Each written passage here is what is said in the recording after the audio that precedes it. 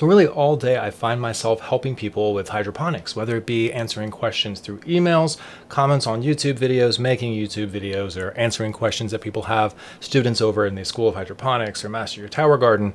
So I realized a pattern over time, and I noticed the number one thing that is responsible for more hydroponic garden deaths than any other thing. And it's so interesting that it's really not discussed very often at all. It's actually kind of hard to find this information unless you know what you're looking for. So in this video, I'm going to spell out exactly what happens, the course of action, the cause and effect that leads to your plants dying in your hydroponic garden.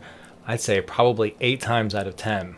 I'm going to start with the death. What actually happens at the very end is your pH gets thrown off. I'd say at least twice a day, I get somebody with an email or a comment telling me about how they can't keep their pH down around 6.0 where it needs to be for like their tower garden.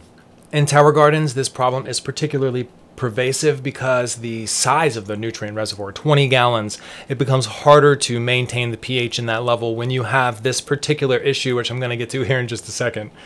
So the issue at hand really is that people put hard water into their hydroponic gardens.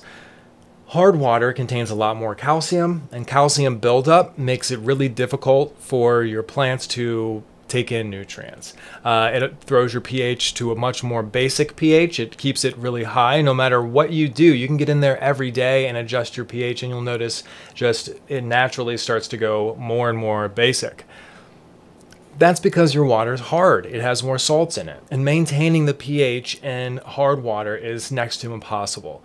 Now, if you don't know about why pH is so important, I've discussed this a lot on this channel. Check out these videos right here. I'll give you a real quick rundown. Basically, if your pH is off by more than 2 points, then your plant will have a high potential to go in nutrient lockout. This is when it can't take in any of the nutrients, even if they're in the water. If they're available and they're right there, your plant can't actually absorb those nutrients because your pH isn't set properly. So if your plant has a requirement of about 6.0 and your pH is up at like 8.5 or way down at like 3.5, then you're gonna have some real issues and your plant's gonna go into nutrient lockout, which means you're going to start seeing every single nutrient deficiency in the book, probably starting with yellowing of the leaves, just a weaker plant growth altogether. And of course, the telltale sign where your pH will just constantly keep heading up towards a more basic level.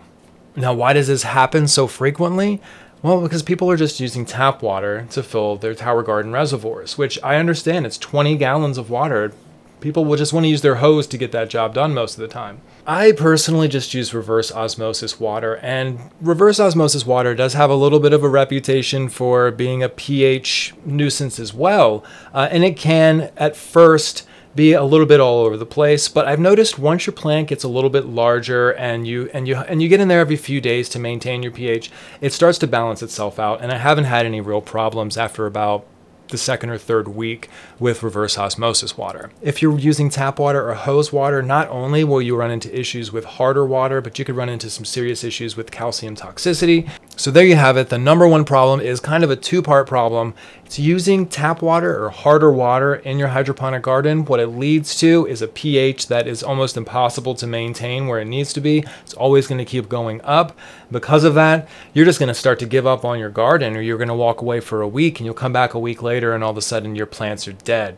That's because the pH went all the way up to like 8 or 9, which caused your plant to lock out the available nutrients, and then it just died. I truly hope from the bottom of my heart that this video has saved your plant.